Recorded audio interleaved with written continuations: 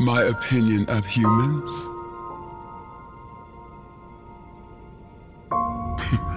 I think you're vain. So proud of your spirit, and yet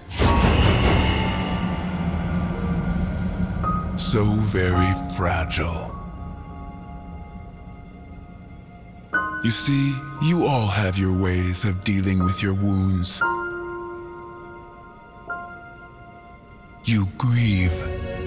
But that's just the way of things. Life decides. You accept. You suffer. Tara always called it her black fog. On her bad days, she wouldn't even leave her bed. She'd just lie there, staring at the ceiling. You hate. The world needs people like me. All these do-gooders who think they could fight evil without getting their hands dirty are self-righteous idiots. But some wounds don't heal. They fester. So you look for a cure. Imagine there's a way not to just see, but to travel into other realities. Imagine that the what-ifs wouldn't have to stay hypothetical. It's just that her last letter scared me.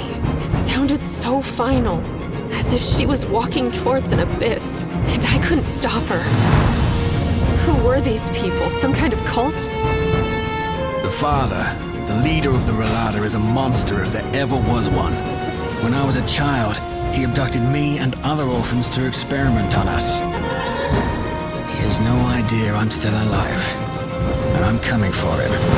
Often, however, this cure is just poison to numb the pain, and it slowly turns your wounds into tumors, until one day, they burst open. It worked. We're here. No! Naya, not again! Please! This is our chance to finally do something that matters. Something real. This is it, Tara! This is what you gave me up for! So it's true, Theral. You're losing your mind. Just like Sister Pride did.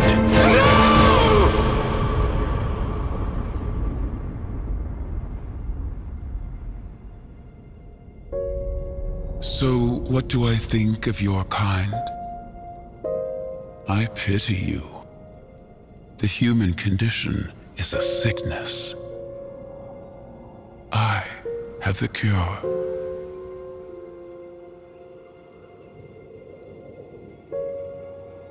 You were right, you know.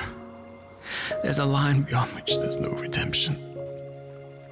I crossed it long ago.